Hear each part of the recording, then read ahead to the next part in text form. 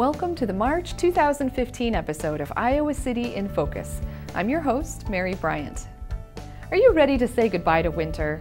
This year certainly has had its share of cold temperatures and snow on the ground, which can be annoying for some, but for others, it means fun. On this month's episode, we'll look back at winter with a glimpse of Freeze Fest, a fun-filled event that celebrated winter and the many opportunities it affords. But first, we'll take you to the Animal Care and Adoption Center, which started a new series of educational workshops in February. Then I'll talk with Jen Jordan, Iowa City's recycling coordinator, about some updates that have recently been made to the curbside recycling program. Stay tuned!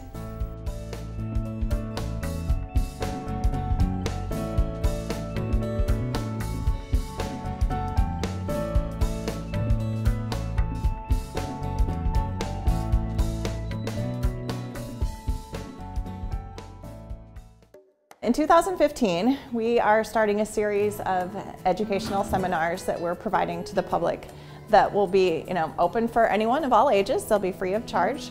And our goal with this educational series is twofold. We want to reach out to the community more and become more a part of our community. For the past 7 years, we've been at the temporary facility and we've been a little bit removed, mileage-wise, from our community, and we want to get back out there and show people that we care about them and invest in them. So that's the one thing that we want to do. And of course, humane education can do a lot for all of the animals in our community, for the people in our community, and for what happens at the shelter here.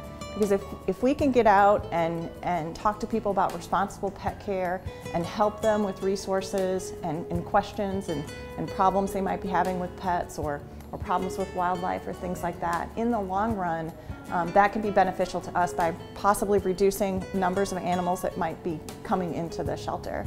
So, less animals in is a good thing. March 21st. It is Pet Care 101, which is going to be really fun and exciting and encompass a lot of basic things about pet care. When to invite a pet into your home, what's the right kind of pet for your home and your family and your lifestyle and things like that, and what sorts of responsibilities go along with that.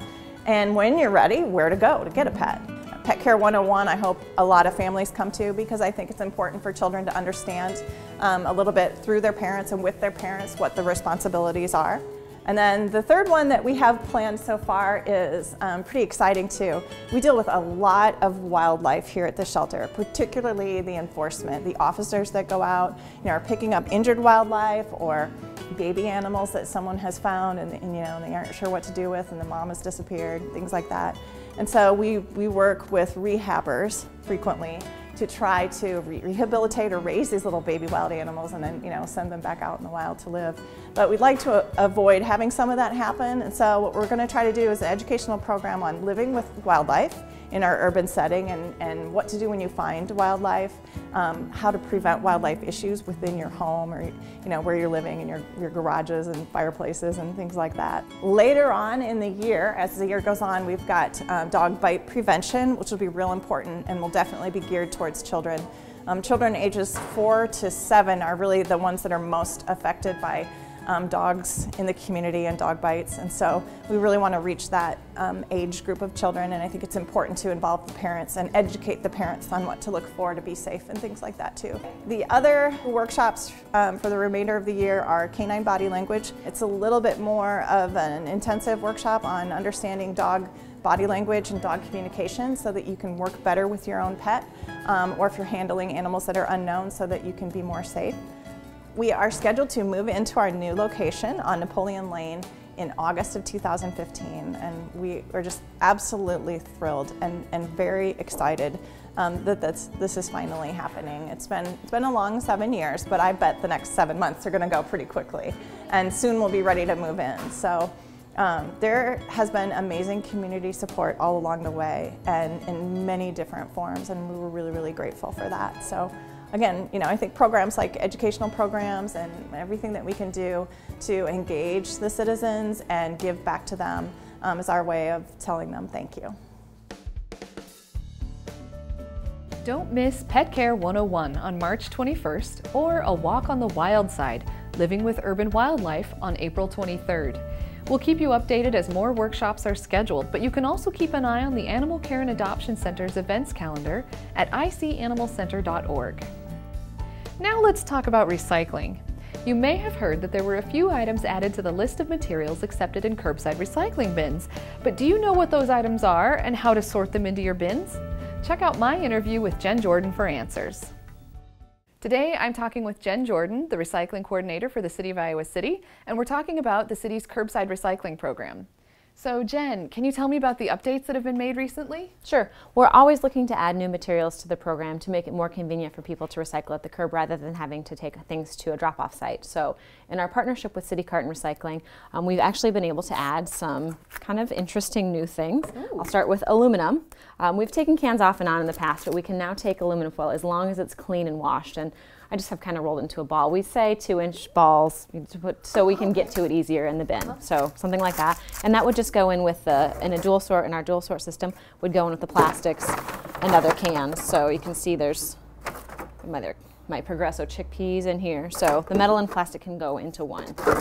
And then the other material that we've added recently, and this is just one of the two kinds, is an aseptic or gable top container. So this one is, for instance, is soy milk. There's a tofu container. So you can see there's a metal liner and then a paper and plastic coating on the outside. So that goes in with a paper side of the recycling bin. Or if you use two bins, you can put this stuff in one bin and the plastic and metal in another bin. Great. Well, that actually looks pretty easy. When you said you'd added more, I was worried you were going to have to be having maybe 3 or 4 different bags, but no, this is good. Nope, it can still go in the same 2-sort system. And then if you have, you see I have some cardboard in here, which is fine. If you do have bigger pieces of cardboard, they have to be broken down into 2x2 squares. Those big squares, if they don't fit in the bin, can just go under it instead. Okay. So these are also accepted at drop-off sites? Right, so if people don't have curbside recycling in Iowa City, or Coralville for that matter, or anywhere in the county, we can take the same materials at the drop-off sites. So the metal and the aluminum foil would actually just go in the metal containers, and we have drop-off sites around the community, including City Carton, here at the landfill at the Eastside Recycling Center, and North Dodge Hy-Vee. The city of Coralville also has one. I'm not sure what they're taking these days. Our programs are a little bit different though, so people should check the Coralville website for that. So those would just go in the metal container at the drop-off site. And the cartons and the aseptic packaging get a little tricky. In Iowa City at the Eastside Recycling Center, we have a special container for these, but in any of the situations, they can go in with the paper at any of the drop-off sites. Oh, so, okay. Yeah, so it's a little bit different from at the curb, but still pretty easy. Okay, that sounds great. So Jen, what else do you have going on? Well, Earth Month is coming up in April, so we are working on some planning for that. It'll all be on our website. It's icgov.org/ESRC. Then we also have a bunch of stuff coming up in March for a food waste reduction program that we've been working on called Food Too Good to Waste. So it's about helping households reduce the amount of food that they waste with some really simple strategies, and it can often help save households money too. So it's a neat program. We're working with the Iowa City Public Library to do a bunch of films on Friday nights in March, and we'll have those on the website very soon, early in March. Great. Okay, well, thanks so much for talking with me today. Yeah, thanks for coming out. It's always great to talk about the recycling. The latest flyer covering curbside recycling is available at icgov.org/recycling.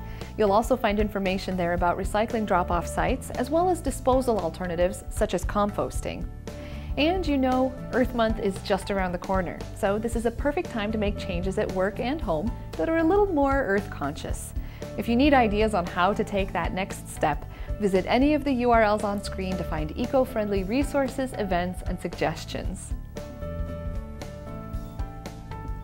Now let's switch directions and take a look back at Freeze Fest, an event the Iowa City Parks and Recreation Department held in February to celebrate all things winter.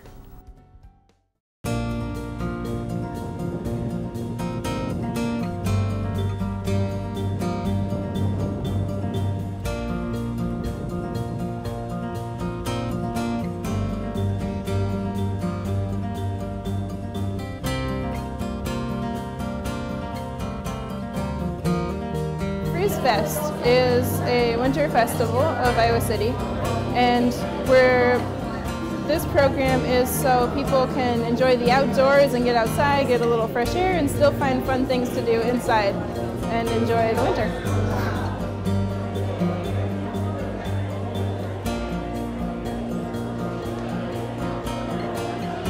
We have lots of crafts and games. We have the Ukamaniacs playing ukulele. And we have the Iowa City Bird Club, the wildlife camps, and many other groups, including STEAM Lab.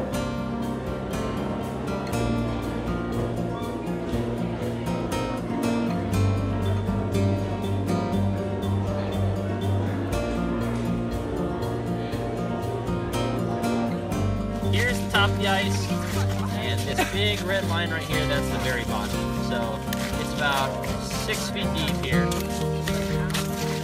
And you can see this little yellow line up here. What that is it's actually your bait. So you're pretty high up. All the fish are down at the bottom. So we're gonna go ahead and make this a little deeper to try and catch some fish.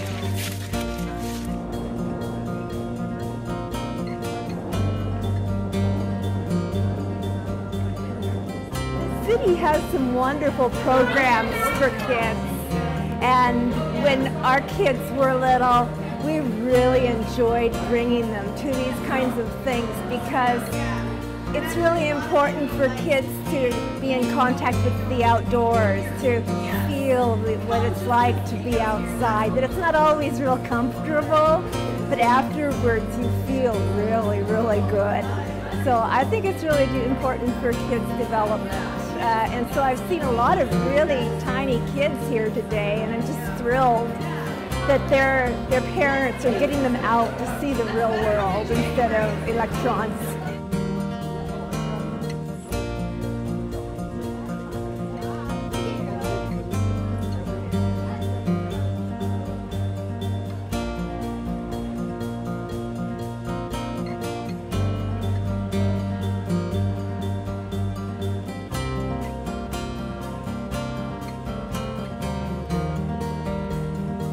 It's so good for the kids. They gotta make and eat a cookie, and they're doing crafts, and we got hot chocolate, so it's been fun.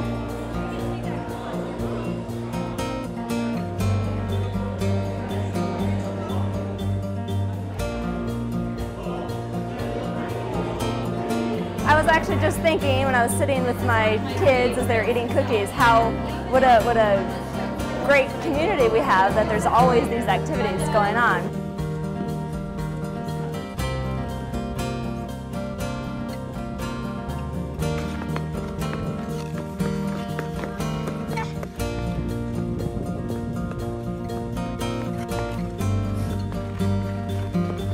Winter gets a little gray and the cold gets a little monotonous, but February is a good time to say, hey, we don't need to stay inside. We can go outside and enjoy everything just as much, and let's make it fun.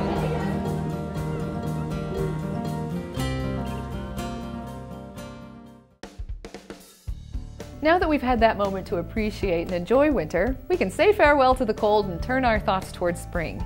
Be sure to catch next month's episode of Iowa City in Focus, when we'll be talking about community garden plots and introduce you to Iowa City's newest park. You can watch all of these segments again at citychannel4.com/video or by turning to Channel 5 and calling in to Video on Demand.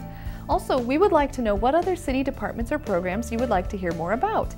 Let us know by sending an email to info@citychannel4.com or by leaving a comment on the City Channel 4 Facebook page at facebook.com/citychannel4. And we have a new short weekly program you might like.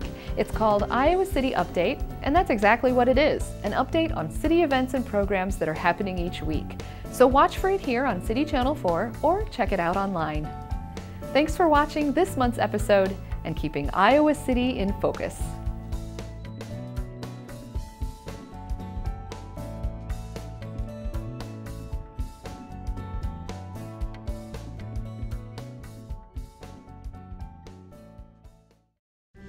You're watching City Channel 4. On TV, online, on demand, on Facebook, and now on the go on your mobile device.